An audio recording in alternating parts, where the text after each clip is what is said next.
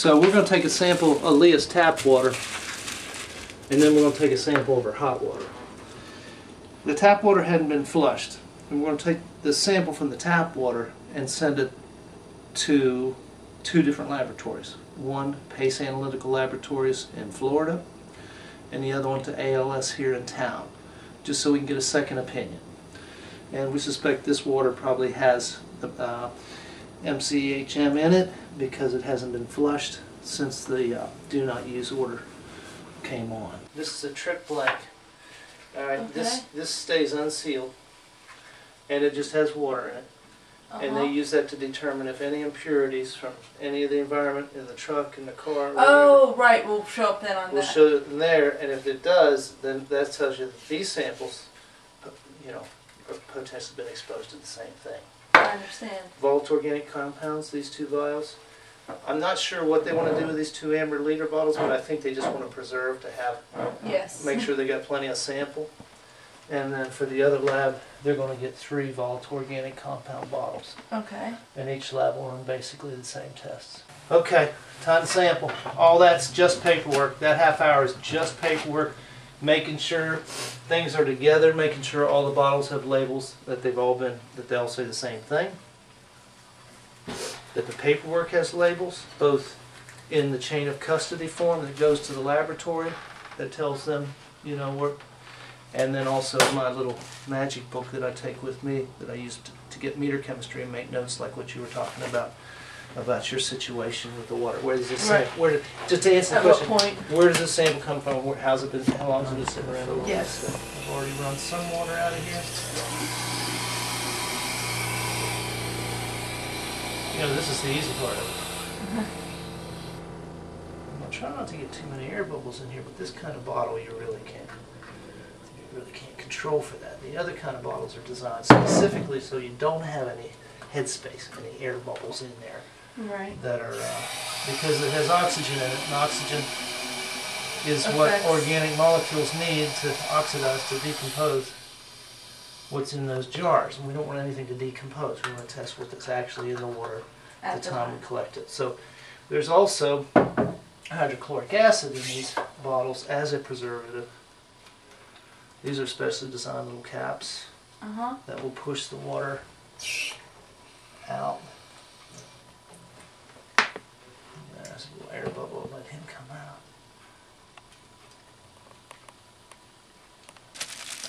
Okay, then these are going to go in the cooler in about 2 minutes. And these are going to go in another cooler to the other lab. Yeah, you'll have to turn it off to flush it because I mean it's got really hot water. And you're gonna have to hook a hose to it.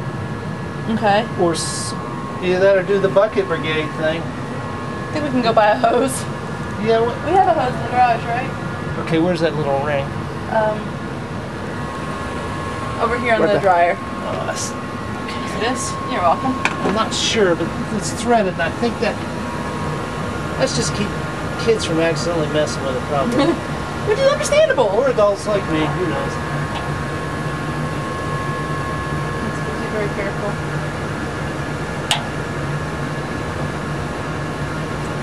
There we go. This is gas, right? Yes, gas hot water heater. Ugh, I smell it. Oh, yep, that's what I showered in. Fracking in Candyland? Have you seen that? I have not seen that one.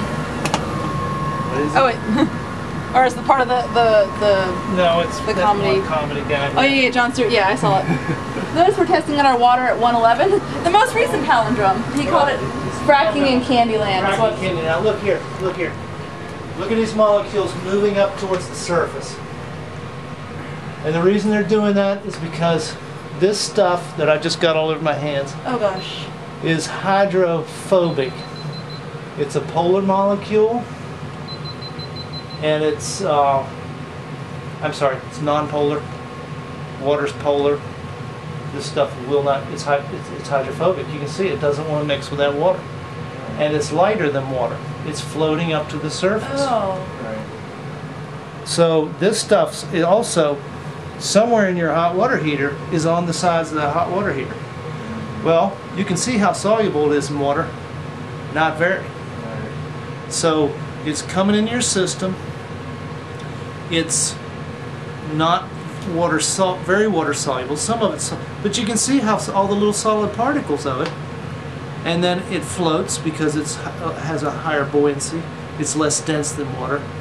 So what's happening is this stuff is going up in your hot water heater and collecting like a ring at the top of the water level. Then when you flush it back out, it's going to form a bathtub ring inside your hot water heater.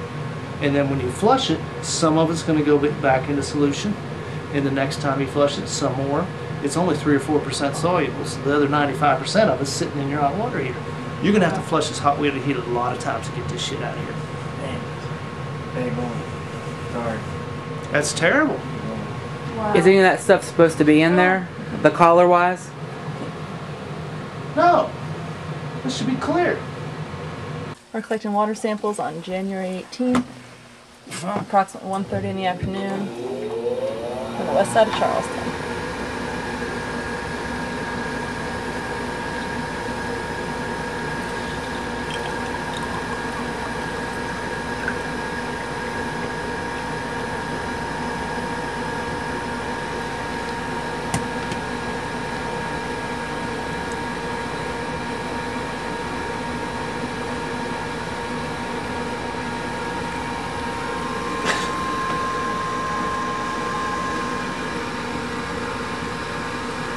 Somebody had pictures of something like almost like little glass BBs. Yeah, that's what it is, and it's little clumps of those molecules all clumped together because they're hydrophobic. They don't like water, and they're trying to get away from the water, so they're clumping together just like a fat oil would if you put it in spaghetti water. You know, they'll move away from each other, but then they'll clump back together. It's flocculated. Yeah.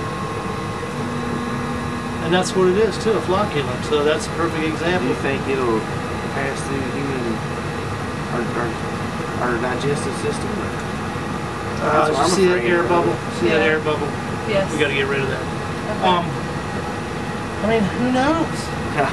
Not enough testing's been done on to have even an inkling of whether that's going to be the case or not. This could be hard to get an air bubble done up because it's so.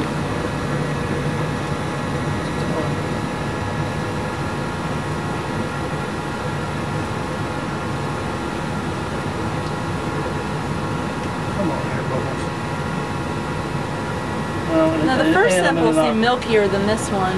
Yeah. Because it's caught in the neck of this drain pipe.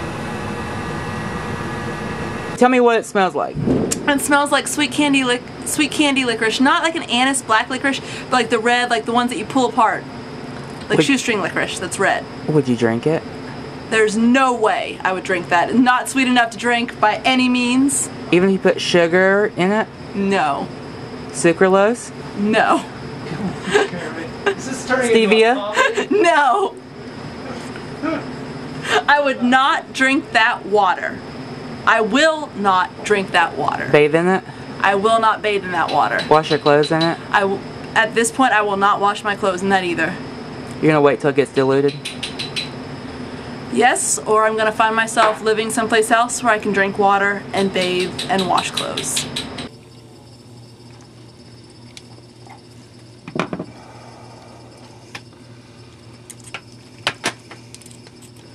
You want another jar of this? While I'm down here? I mean, another thing.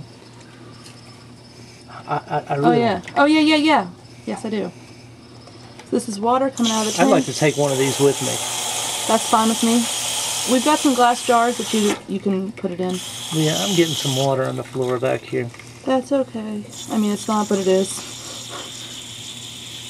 If you give me a paper towel while I got these gloves on, Yes. I'll see what I can get.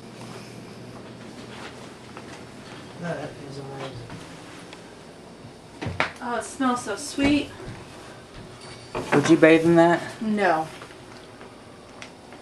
Would I you did- bathe in I that, did Dr. bathe in Stout? it. Watch how this is happening. Okay, it's all kind of suspended in there because it's been turbulent because we let it out of the thing. But where's it going? You can see it accumulating and migrating to the top of this pan. I also see vapor coming off the pan a little bit. I can't see that, but Just a little bit of steam, like kind of.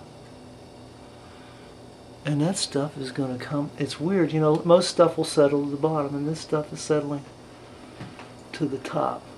Look, you can see it on the surface. Look how thick it is. I gotta set this down. Yeah. Okay. Oh, it's like bubbly. That's why I have trouble getting a good sample. And there, it's like it's trapping water or air bubbles in it. Yeah. Okay, paper towels. I was gonna clean up. On the washer dryer behind Yeah, you. right there.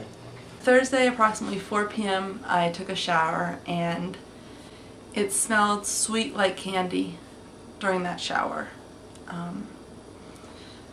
When I got out of the shower that day, I looked at my face and I remember thinking that looked scalier and redder than usual. About the degree of using like face soap and really scrubbing and exfoliating. So I put face cream on, but knew it seemed different. And then at 6 o'clock that evening I found out that we were under no water use except to flush the toilet. So from that point on we just used the water a couple times to flush the toilet. I noticed the smell when I started paying attention to it, which would have been when I was bike riding home on Thursday evening around 6:30 after I'd been made aware. I had heard the report in the morning that they're investigating a smell, but it's Charleston and there's always smells, so I had almost been compliant enough just to be like, whatever, it's the daily norm. And that's what's really fearful, is that we've gotten to a point where the norm is that there's mysterious smells at times.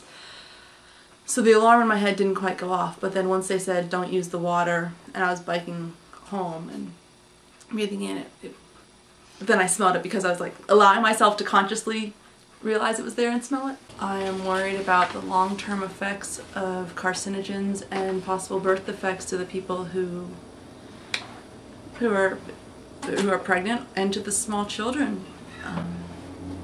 I worry about the long-term repercussions.